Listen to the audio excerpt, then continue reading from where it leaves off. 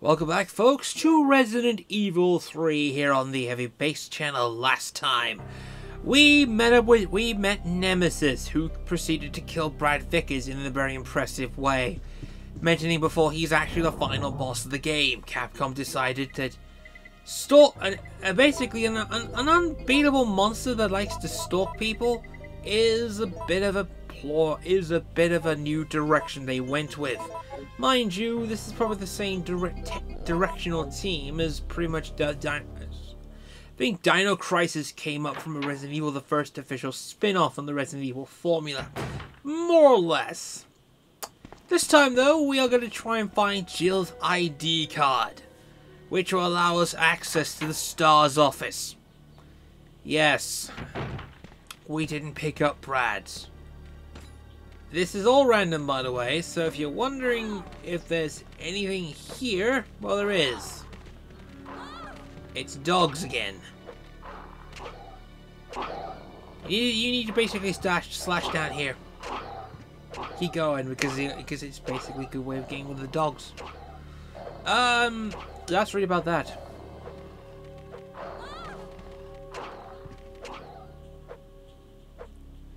Keep slashing. Super Jill fears nothing.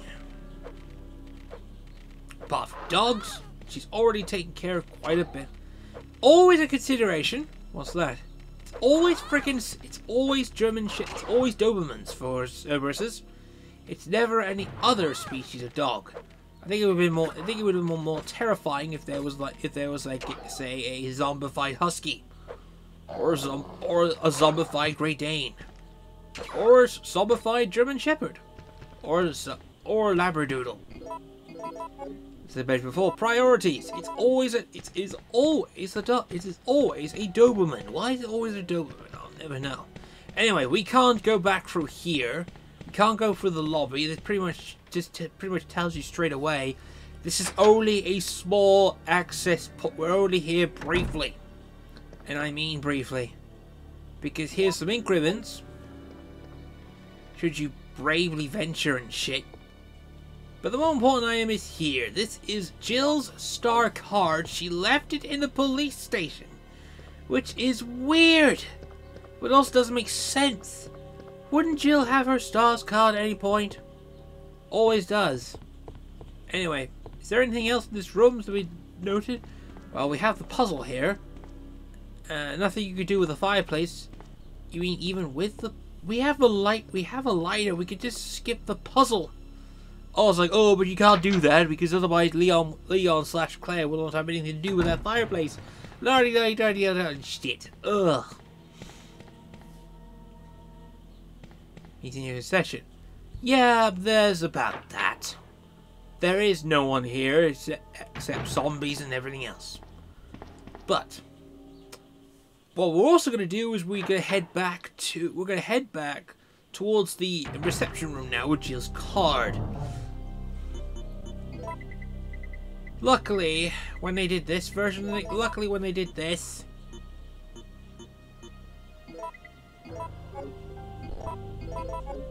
just keep the pistol because we're going to head back towards the we're heading back towards the reception room to use Jill's STAR card. I mean, you can pick up Brad's STAR card by now, but it's not much point. And it's only a one-time thing anyway. So let's get back to the reception room.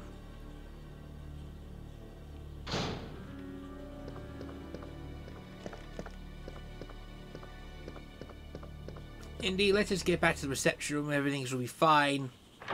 Well, that's the hope anyway.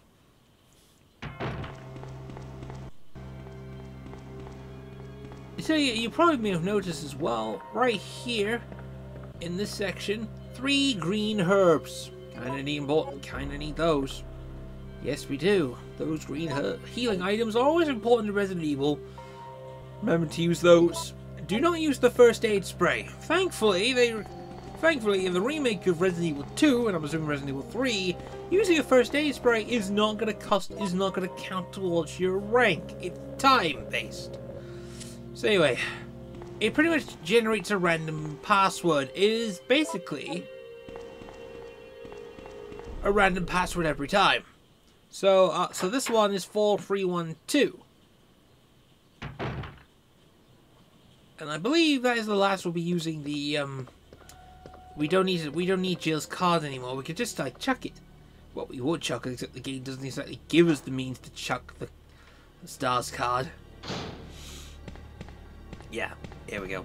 Right, here is the key. So, let's go 4, 3, 1.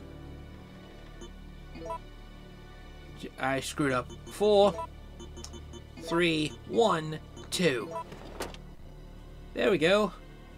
Can't carry an items. Fucking hell. Should have combined these items. I'm an idiot. Ugh. You're probably thinking, why would you be... why you were not doing this and maximize every item potential? That's quite simple. We're not... I mean, unlike Resident Evil 2, where we spent a good proportion, like say, half the game here. We don't spend half the game. Anyway, we're gonna put the healing mixture here. Clear this up. That's pretty about that. Let's go get that stars key now. So that we could definitely go ahead and unlock the room. We don't need Jill's card anymore, since basically we used it to get the password and shit. But I am gonna need the knife. Because I'm gonna do something very stupid. I'm gonna do something very stupid. I'm just gonna keep using the knife from this point forward.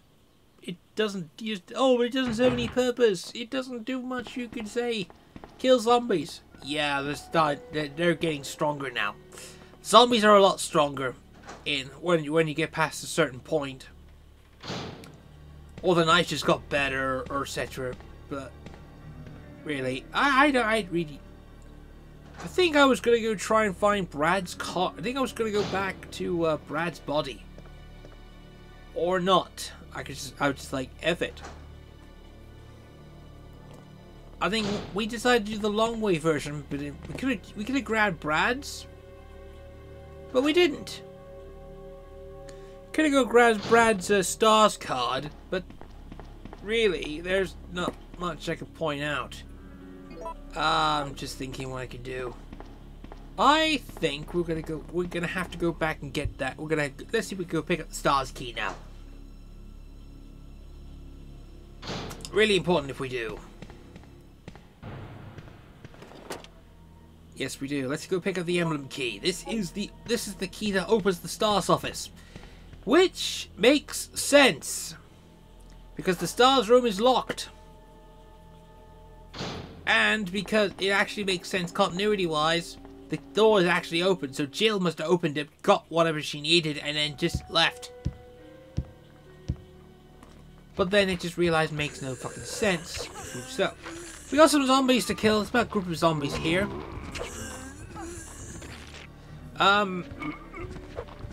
If you have an invulnerability cheat, take advantage of it.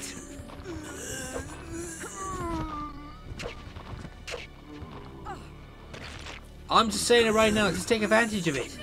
Because you can't be killed. So, and we need to save some ammo. This just pretty much just is going to at least approve. I think we just killed the first one.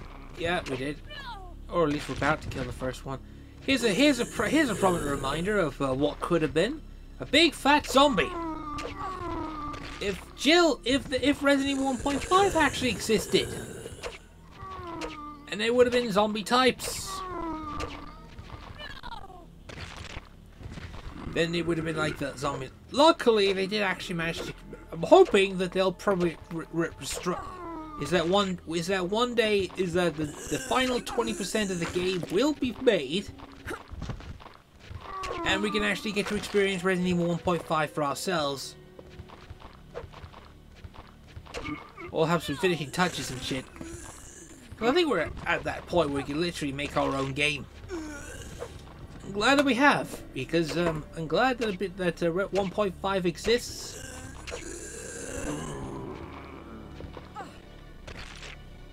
By the way, you'd never want a zombie to bite you from the back. It's deadly. More damage that way. Anyway, we killed the zombies off. So we go for this door.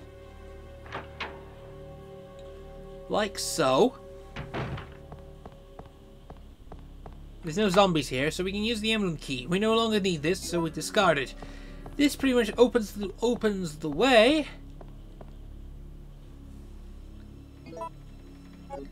Yeah, it pretty much opens the way for us at least, and we can pick up this red herb.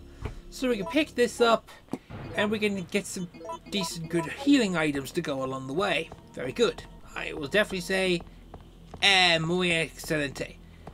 We're not going to go into the STARS office for now, because we're heading towards the end of the episode, because we spent like nearly 10 minutes wandering around the station with a knife, killing zombies and dogs with it. Wasting time, you may ask. Yeah, it's wasting time, but it's also a good, decent time to go with it.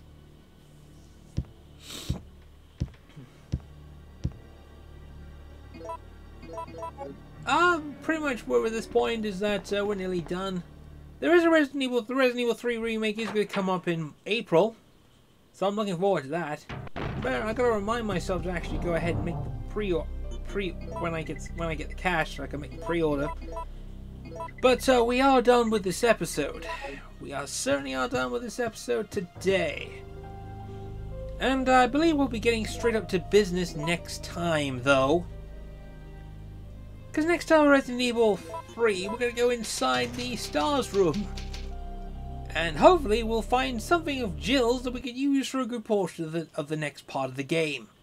See you guys then. Bye for now.